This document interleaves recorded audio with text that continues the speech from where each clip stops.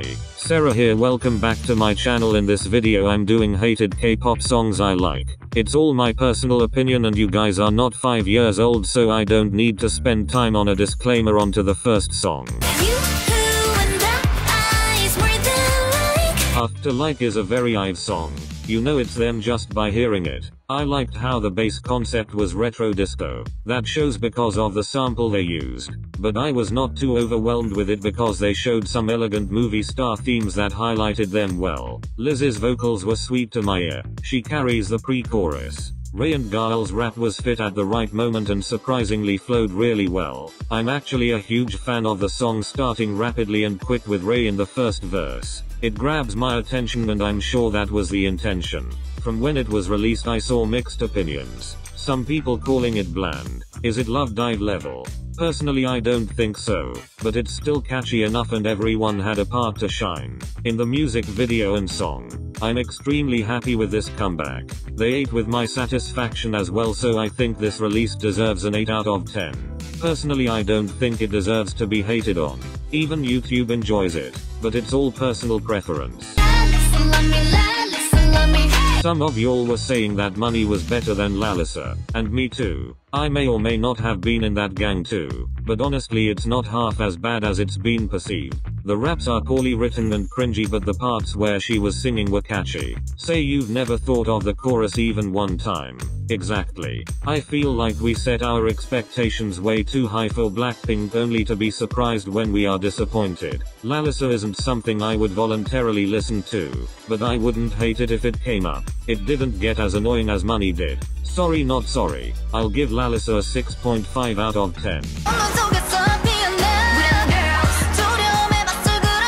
When I think of aespa I think of girls. The concept is exactly aespa and the brand that they have built up. I feel like Girls as a title track was overlooked and overshadowed by other tracks such as Illusion, which actually feels like the title track for the album and probably should have been. I can understand where the hate for Girls comes from. The song gets boring at times and the choreography is awkward and stiff.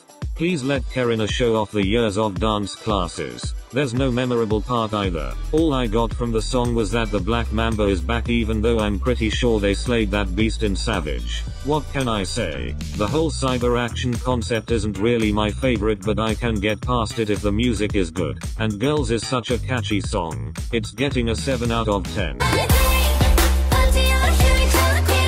I got into Weekly when they were promoting Zigzag, before After School was released. I fell in love with their concept because it was youthful and fun. After School was an addiction. They gained so many new listeners during that era. It was a great era honestly, and After School was a bop, but then it was time for the highly anticipated comeback.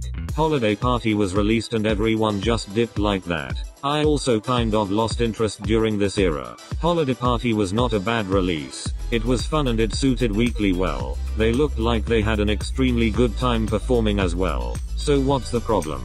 I guess people just found it to be a downgrade. I don't hate this song. There's nothing spectacular about it either, but it's just fun, and I enjoy fun concepts, so I can get into the gist of it. It's not as good as their other releases like Zigzag and even Tag Me, but the vision was there, and now because people dipped we are stuck with Venpara and Girl Crush. Weekly are very versatile, to be honest. They didn't do bad in this comeback, but their older songs are superior.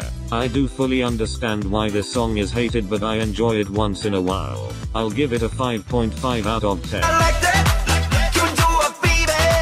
I really just don't take this song seriously at all, and I think that was the intention. The chorus is stuck in my mind. I just find it to be a fun song that I enjoy and find catchy. I'm not even into Psy and his music and will never be, but I can see why this song went viral, I guess. Similar to Lalisa, I'll have to be in the mood to listen to it. I mostly like this song because of the choreography. It's groovy, makes me want to dance. I feel like I'm being harsh with my rankings even though I like the song. It's still screaming 6 out of 10 as it's definitely not my favorite on the list. What you looking at? What you looking at? What you looking at? Frankly, I've never actually hated this song. I never understood why at the time of release so many people were calling this song boring. People just want to hate on any new group as soon as they debut just to make their faves look better. We saw it with New Jeans, NMIXX, I've and others. I enjoyed the minimalistic concept in Fearless as it got me to really focus on the music and their voices because they can sing and perform really well. Also that EP was a fucking masterpiece. It's one of my favorite K-pop albums to date. The B-sides were tasteful and all have a significant flair to them that makes them stand out. I honestly can't pick a favorite track on the album as they're all good, but The Great Mermaid and Sour Grapes stand out to me the most. I like how the songs are about confidence but they're not all up in your face. That's what I like. Sserafim for the win.